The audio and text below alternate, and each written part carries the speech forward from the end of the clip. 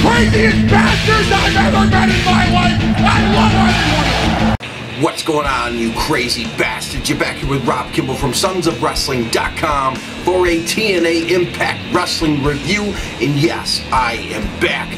I was gone for a couple of weeks. This is a makeshift studio last minute. So guys, bear with me. I'll be getting things back together. But let's start off with the show. Angle and Lashley in the ring, and Lashley wants a rematch because clearly his shoulder was up when Angle pinned him last week for his rematch for the title. So, and we have video evidence here, so we should get this match. And Angle says, yes, we're gonna get a match. We're gonna do this. We're gonna have that tonight. But EY cuts it off.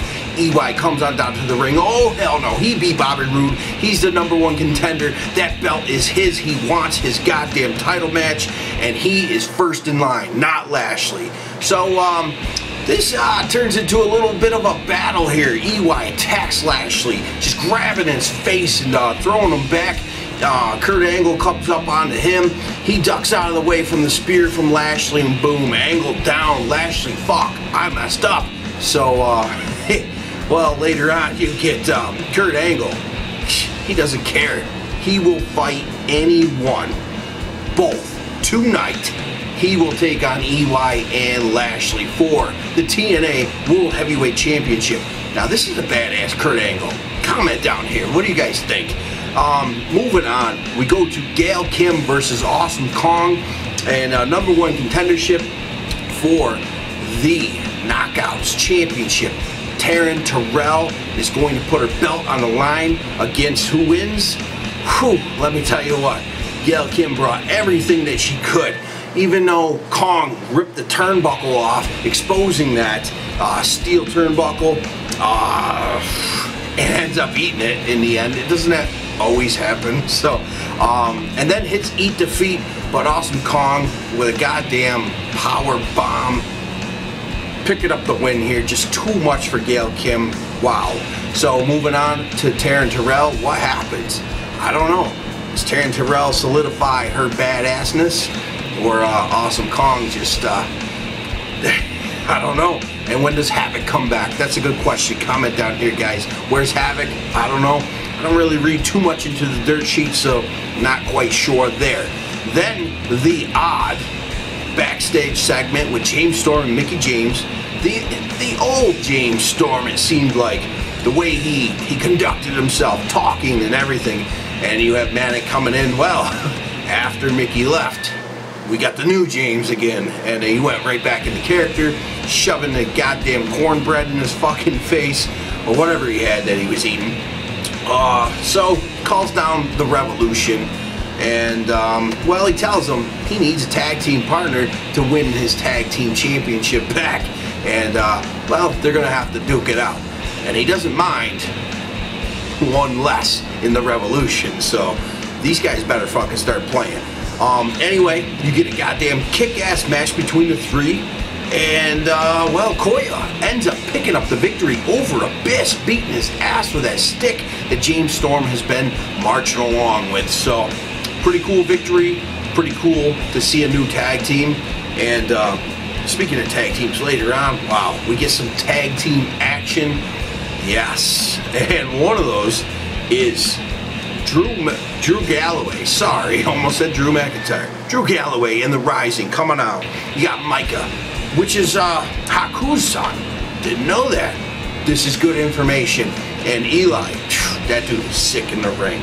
Let me tell you what, that was badass. And I love their little promo about how we are not superstars.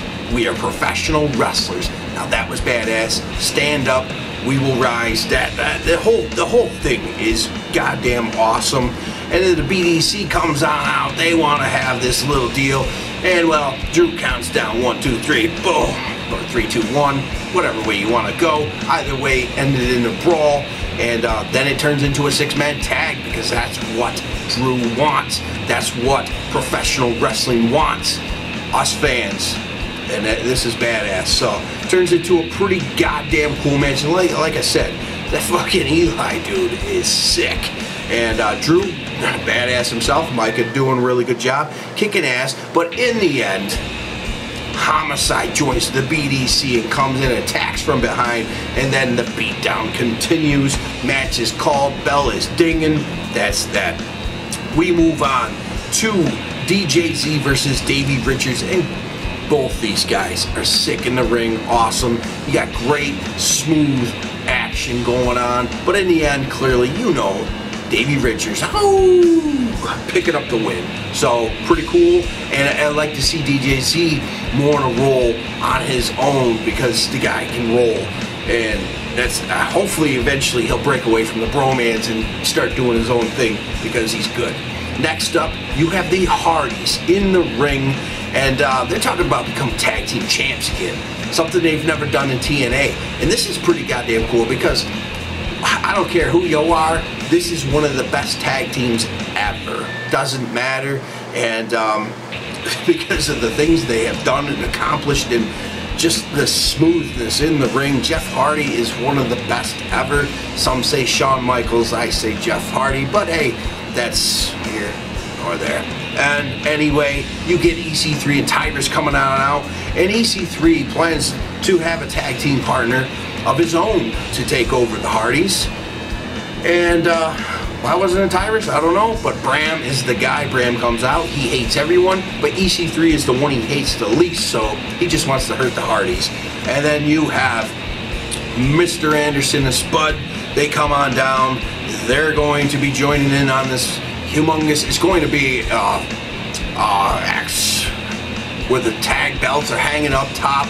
So this is going to be badass. Ultimate X for the Tag Team Championship. And this, I can't wait for it.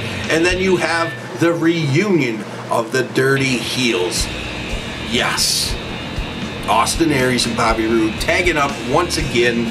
And if you had noticed the jacket that Austin Aries had on, underneath it you could see that it was a Dirty Heels shirt. Pretty cool. Glad they're bringing it back. And I did just read recently that TNA trademarked Dirty Heels. So looks like they might have a run going on here for a little while. So let's see where it is. Let's see where it goes. Let's support it. And then we have EY versus Lashley versus Kurt Angle for the TNA World Heavyweight Championship. And just prior to this, EY attacks Kurt Angle backstage, going ballistic, nuts, bananas. Isn't it so strange from the EY of last year? The good guy, the awesome guy, the guy that does the fishing show, the guy that goes climbing redwoods right after he wins the TNA World Heavyweight Championship. The guy lost it, he's going back to nuts, and he wants that belt. So maybe that was the what led him into losing it. He lost that belt. Now he's lost his mind and he's ready to just get it back. He just needs that belt back. So we go into this goddamn crazy match. Pretty much Angle is a machine here. Suplex machine, that is. Not Suplex City, Suplex machine. And then you get the Angle slam, the EY, and then Bobby Lashley goes in for the spear, hits the goddamn chair that was set up in the corner, and well, Angle slam to Lashley, and then to follow that up with a moonsault.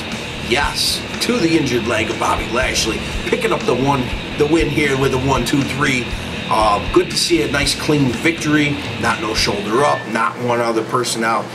You know, I like clean victories. I like clean championship wins, and this was a badass one.